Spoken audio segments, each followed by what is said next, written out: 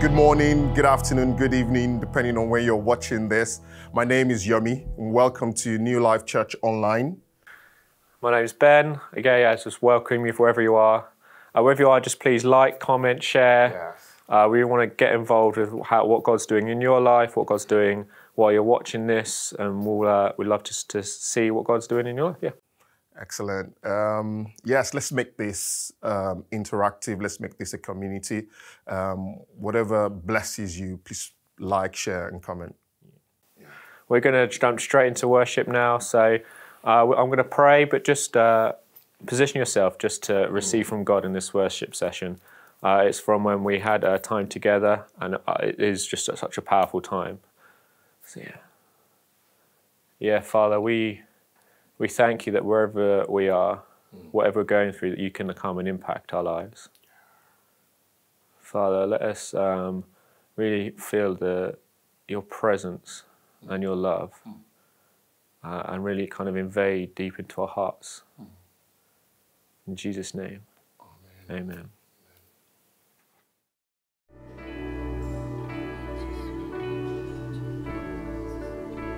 Call me deeper, Lord.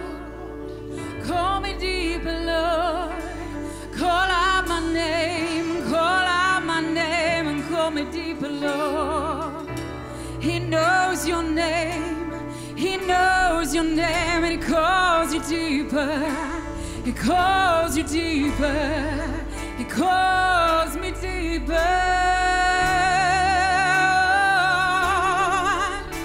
My response in this moment, my response in this moment is to say, I just want you. I just want you. I just want you. I just want you. I just want you. I just want you. I just want you. I just want you. I just want you. I just want you. I just want you. I just want you. Call me deeper, Lord. Call me deeper, Lord. Call me deeper, Lord.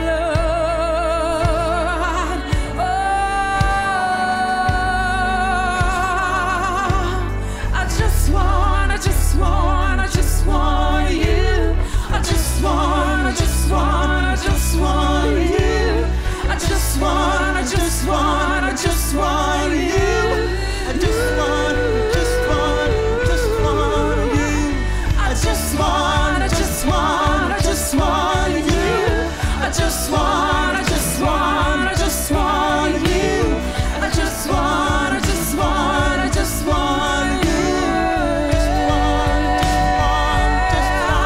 you. I just want you. Oh, it's the cry of my heart. I just want you. I just want you. I just want you. I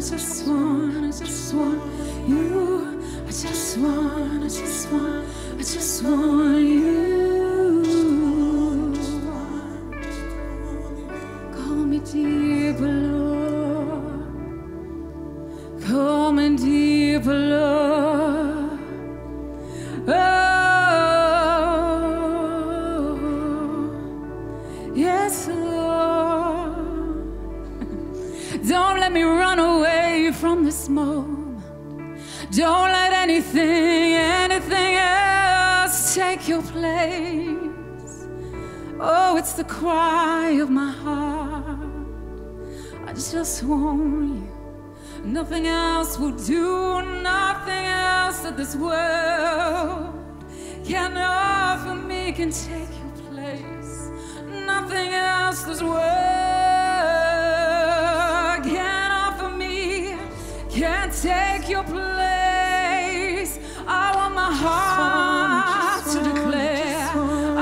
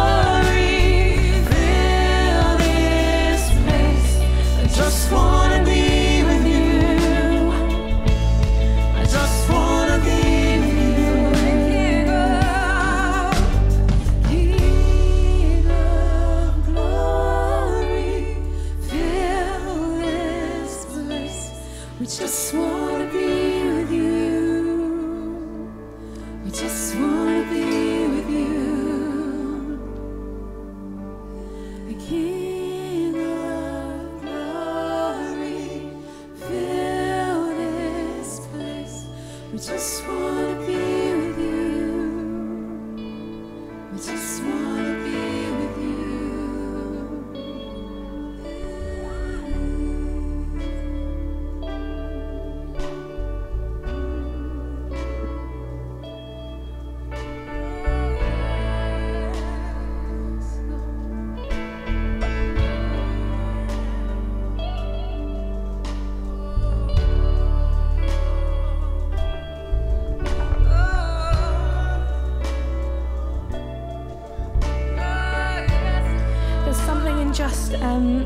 Just letting out a sound, no words.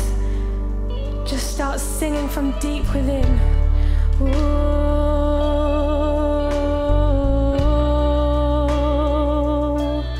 ooh, ooh, from the depths of your heart, just sing.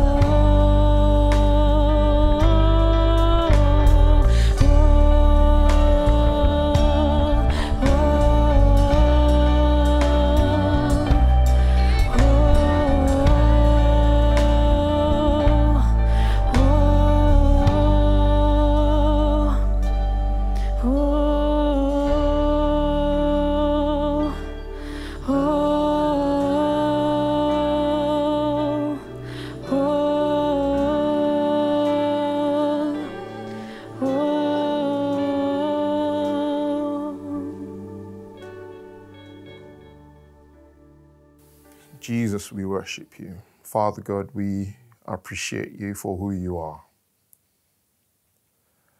We thank you for coming in our lives, for being with us. Without you, we're nothing. And so, Father, we lay our lives before you yet again, just in worship, in adoration, because you deserve it. Indeed, from the rising of the sun unto the going down of the same, your name is worthy to be praised. And Father, you do not desire anything from us save the sacrifice of praise, the fruit of our lips.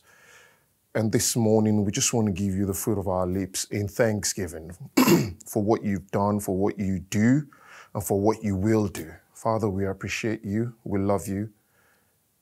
Take all the glory, take all the honor. In Jesus' name, amen. Thank you, guys. It was such an awesome time in worship. It's a beautiful thing. Straight away, we're just going to be going into a time of the word. And I'm looking forward to this. I'm excited about this, probably because of the subject. And bringing the message to us today is a sister in church here. She also heads up the winter night bus shelter. And also she works, she's a member of staff here at the New Life Church. Please, if you've got pens, if you've got notebooks, you want to take notes there because there's something to learn. But more importantly, I believe that this message would impact your life. Please welcome Donna. Donna, she takes the message. I'm talking to you today if you ever get angry. If you never ever feel anger, you never feel narked, you never feel a little bit frustrated with someone, then maybe this talk's not for you. You can go and get yourself a cup of coffee. But for the rest of us, I'm talking today about anger. The title of my message is Not Angry, Just Happiness Challenged. So why am I talking about anger? Well, I'm continuing our series entitled Wonder in the Wild, where we as a church are working our way through Exodus. Now, this is the second week that we have really sort of deep dived the characteristics of God as revealed at Mount Sinai to Moses. So in a minute, I'm going to read from Exodus 34. And I just want to put a bit of, context around this. We are going to be looking in on a conversation between God and Moses.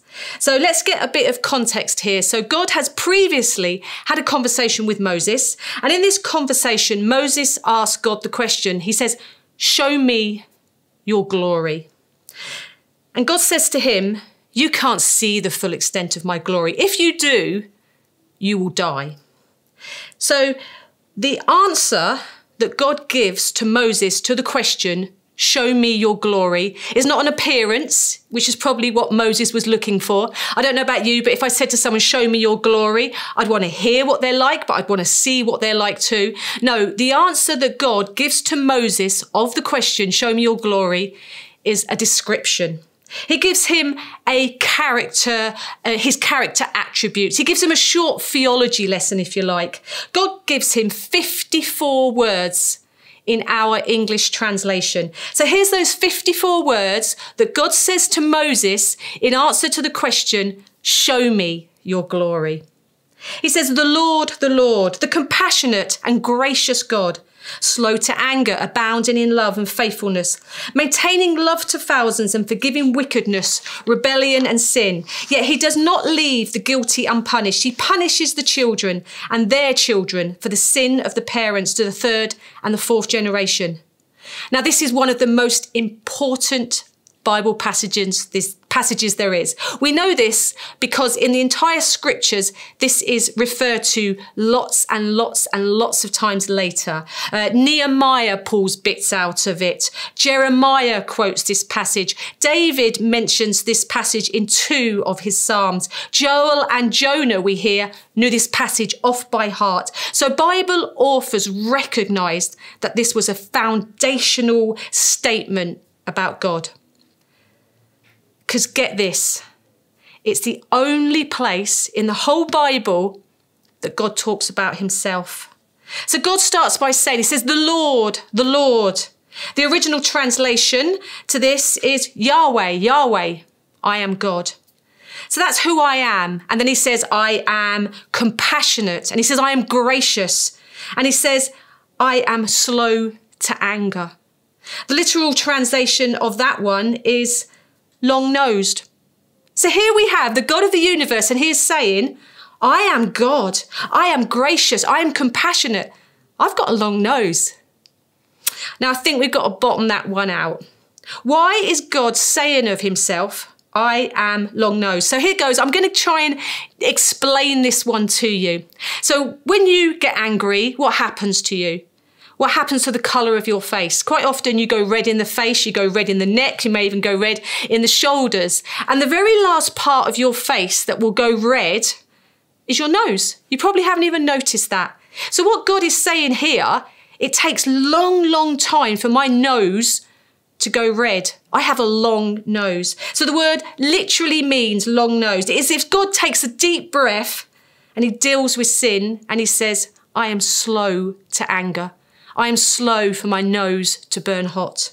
Like every line in the Bible, this is intentional. It's not a throwaway comment here. Now, I am slow to anger. I believe God has put this in the Bible because he wants us to look at this. He wants to look at what anger really is. He wants us to look at good anger, anger that is used in the right way. And he wants us to look at wrong anger.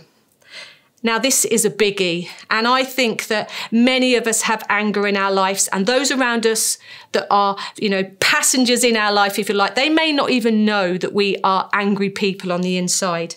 So I have split this into this slow to anger comment into 2 parts within my talk today. I want to talk about it from the Bible perspective, but I want to talk about what it means for us today. What does it mean for us? I am slow to anger. So when God describes himself here to Moses, he's saying, I'm slow to anger. I do get angry, but it takes me a long time to get there. Now, I've got a question for you here. When do you think is the first time in the Bible that we hear that God gets angry? Think about it. When do you think you would first hear in the Bible God got angry? Now, you may be thinking to yourself, well, it had to be in Genesis. It had to be at the fall. He had to have said, I'm angry with Adam. I'm angry with Eve. Maybe it was in the flood. He had to be angry. He sent the rains. He only saved one family. Maybe he was angry at Joseph's brothers. Yet none of these places in the Bible does it specifically say, and God was angry. Even when he destroyed the earth with the flood. Now, the language here is very interesting. In Genesis 6:6, it says, and the Lord was sorry that he made man on earth, and it grieved his heart. Now, he's not saying, depends what emphasis, what slant you put on this, he's not saying, I'm sorry that I ever made the earth. They're grieving my heart. No, I think he's saying he's so sorry that he's having to enact his justice, that he's having to do what he doesn't want to do. I think he's saying he's sorry. He was hurting. He wasn't angry. So when was the first time that we specifically hear in the word of God that he was angry? The first time was at the burning bush. The first time was after 5 times of speaking to Moses and saying to Moses, you're my guy. I want you to be the one that leads them. I want you. I have a purpose for you. And 5 times God saying, no, I'm not your man. I'm not the person that you want to do this. Exodus 4:12, God says this, I will be with you when you speak. Moses said, please just send anyone else. And then verse 14, and then the Lord became angry with Moses. This is the first time God is recorded as being angry in the Bible. His nose burned red. Because 5 times he speaks identity over Moses, and 5 times Moses rejects his identity. And in this first case of anger, does God strike Moses down dead? No. Even when he's angry with Moses, his nose is burning red. His nose is burning hot. What does he say? He says, okay, what about your brother, the Levite? I'll send him with you. He speaks well. In God's anger, he made a concession to cover Moses' inability to see his identity. And then we see his other characteristics of compassion and grace. Let's look at Jesus. Now, even he got angry. Matthew 21 shows a time when Jesus went to the Passover. Jesus was entering into Jerusalem, and then he walked into the temple. And what did he see? He saw something that broke his heart, and it made him righteously angry. This is Jesus that never sinned. He saw greed, he saw hypocrisy, he saw misuse of his father's name and his father's house. So what did he do? Jesus physically turned over tables. Matthew 12 says Jesus entered the temple courts and drove out all who were buying and selling there. He overturned the tables of the money changers and the benches of those selling doves. It is written, he said to them, my house will be called a house of prayer, but you have made it a den of robbers. This is Jesus who never sinned, and he threw the tables over. Do you know, it would have been so much easier when I was writing this, when I thought to myself, it would be so much easier if I didn't have to say that Jesus physically lost his temper. But my opinion is, and it's just my opinion, that we had to see an illustration of righteous anger. It would not have been enough for us to have read the words, Jesus was slightly narked at this. Jesus was a little bit peeved that this situation happened. No, we had to see righteous anger.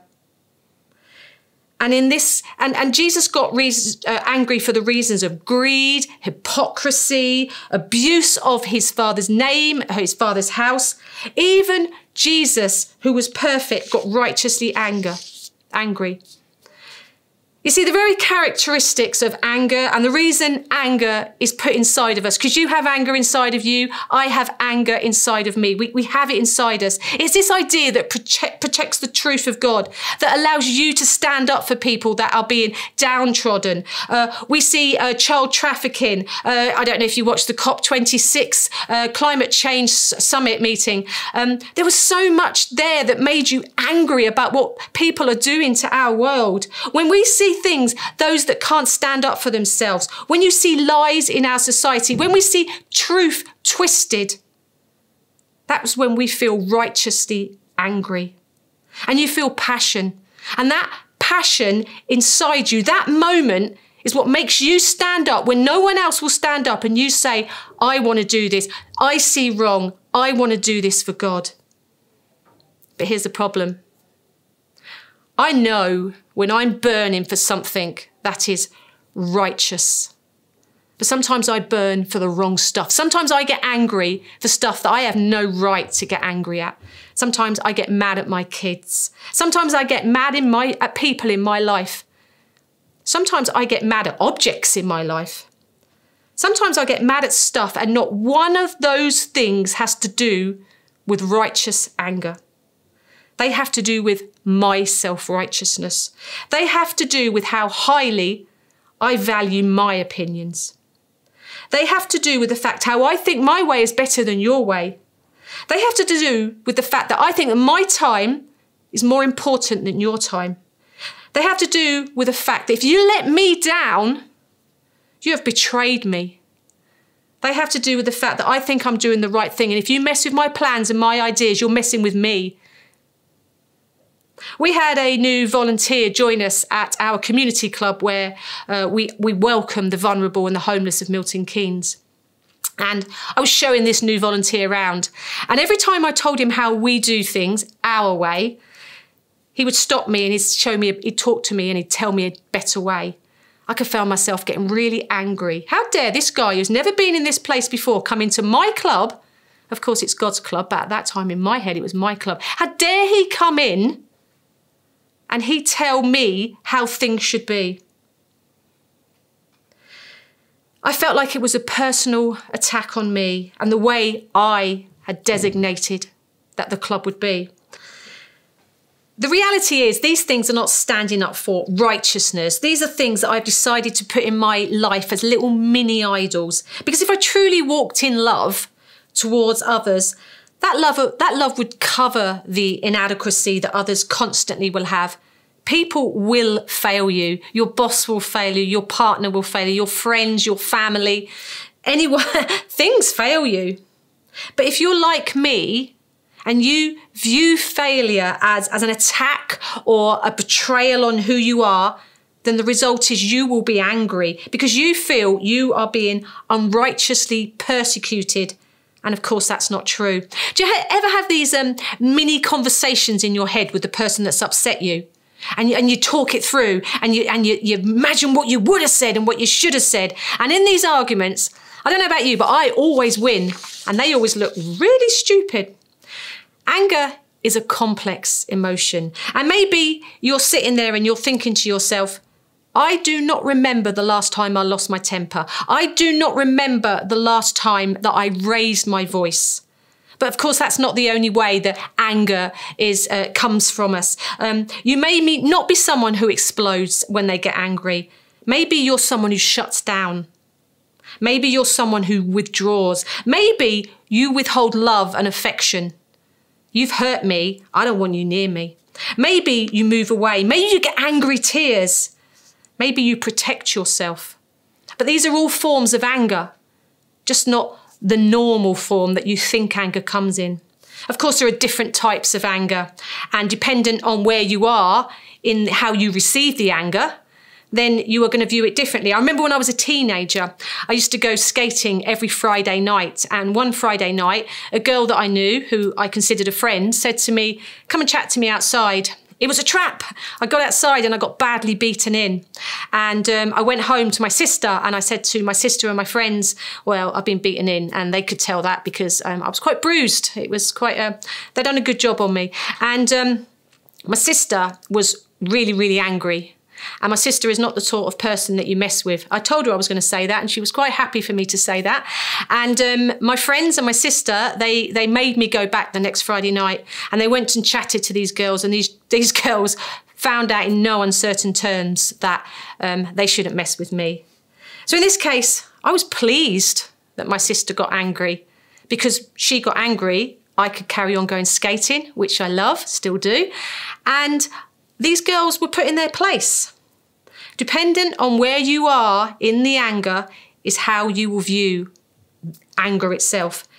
There is, of course, another form of anger. Anger in the form of abuse, intimidating, abusing, bullying. Two different types of anger. Anger as a form of protection, anger as a form of abuse. So I suppose, dependent on how you view anger is how you view the sentence, God is slow to anger. If you have a healthy view of anger, that someone is protecting you, then you will feel that God is just. If you have been on the receiving end of anger, then you may view anger as a toxic emotion. If you are the person with anger, you may view anger, it's just part of my DNA. It's just who I am. It's just the way I've grown up. The enemy would love you to believe there is nothing you can do about it. That anger is just part of you. Anger is just something you've grown up with, and it's what you do. Let me give you an example of mine. Now, a friend of mine, she wouldn't consider herself to be an angry person. I wouldn't consider her to be an angry person. But her kids said to her, every time you get angry, you make this noise in your throat. She says, I don't. They said, you do. She says, I don't. She said, go on, then tell me, what's it like? And they went, ugh. As soon as she heard that noise, she realised that that was the noise that her dad always made every time he went for her. If she heard that noise, she knew, run away, hide in the toilets because he was going to hurt her. And then when he'd done it, he would always say the same things. I'm so sorry, but you know what I'm like. Why'd you get me so angry that I have to do these things? It's just part of me. It's part of my DNA. And unwittingly, it had also become part of my friends. Anger is a character trait that she doesn't like about herself. Now, we all have character traits that we don't particularly like. God says his character traits are compassion and grace and slow to anger. Now, it doesn't mean when the kids get him annoyed or when a colleague upsets him or someone pulls out on him in traffic. No, because that kind of anger is a sin. A character trait that holds us back. It takes our peace. It changes our destiny. How many times in anger have you done something that has completely changed the course of your life? I don't know, handed your notice in, finished a relationship. Of course, like all bad character traits, anger has its payoffs. And what I mean by that is getting angry. It feels good. When you're in the moment of anger, you enjoy that feeling. He annoyed me, so I gave him a piece of my mind.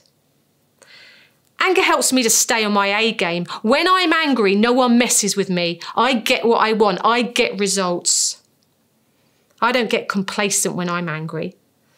Of course, when we get angry, in reality, we are churned up.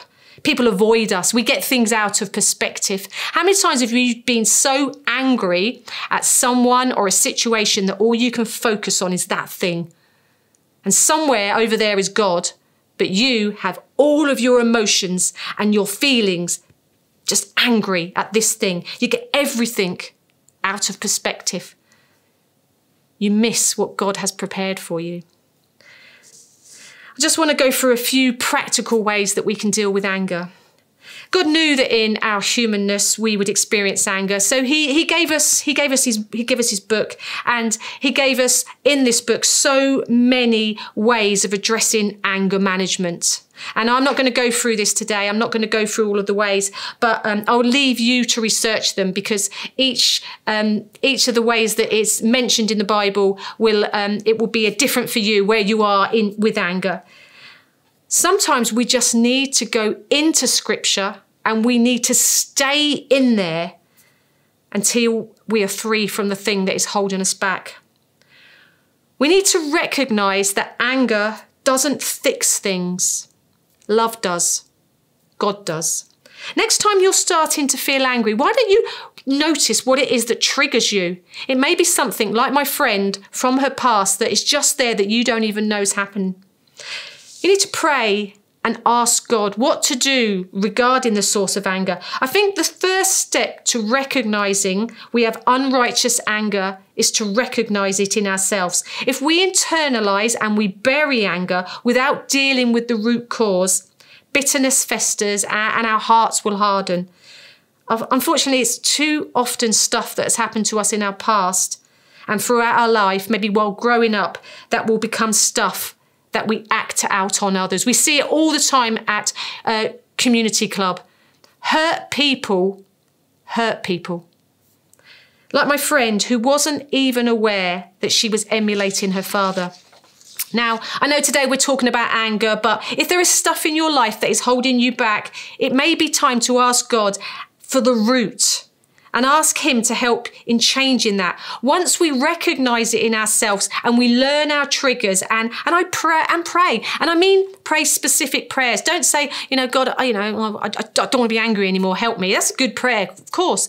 But, if you're going into a situation where you are typically getting angry, I've got a meeting today, God, and in that meeting, so-and-so's in that meeting. When I'm in that meeting, sometimes I feel angry. I don't know what it is. Help me to understand what triggers it in me, what that person triggers that anger in me. Change me, Father. Help me, Father. Heal me from within. God cares about every area of your life and he wants you healed, not constantly fighting your own internal and external battles. If it concerns you and you know it is a problem, you can invite him in and ask him to help you. Say to God, I want to be like you. And if you're slow to anger, then I want to be slow to anger. If it makes you angry, I want to be angry too. If it breaks your heart, if it grieves you, then I want to be grieved too. I want to let go of hurt. I want to let go of the defense mechanism I use of anger, unrighteous anger. So I'm finishing now. In Exodus 34, God says, I'm slow to anger. When Jesus came to earth in the form of man, we saw an example of righteous anger. He got angry when he saw man's greed and man's hypocrisy, and God's character was attacked. Jesus wasn't angry about what happened to him. You would have felt that he would have been at his most angry on the cross. His words were, it is finished, not I'm angry with these people. Jesus became angry for the right reasons. But he was never malicious, he was never hurtful or hateful about it. God's anger is enacted when righteousness is broken. All too often we get angry at the wrong stuff, when people mess with us, when people hurt us. We can, of course, live with the character trait and just say, this is what it's like, I've grown up with this is part of my DNA. But we can change it. And I've talked of ways today that that can help us. We can pray specific prayers. We can delve into the Bible. We can look for the root of our anger and ask God to heal us internally. Hurt people. And we don't want to be one of those hurt people anymore. Now I just want to quickly pray and then I'm going to finish. Father God, I pray for breakthrough and I pray for freedom for unrighteous anger in our lives. I pray that you will help me to walk into the characteristics of compassion and grace and slow to anger. You know the internal and external battles that everyone is facing in their lives, Father. And I pray, Father, that you will heal us from within. Holy Spirit, I invite you in now. And I pray for your peace that surpasses all understanding. Amen. Thank you and God bless you. Yeah, thank you so much, Donna. It's such a powerful message and so much to take home for us. If anything resonated with you, anything that you want to ask questions about, please just get in touch via our website. There's a link in the description and there'll be someone pleased to come and help you and lead with you through that. But that is all from us now. So We'll say bye and we'll see you next week. Thank you. Bye.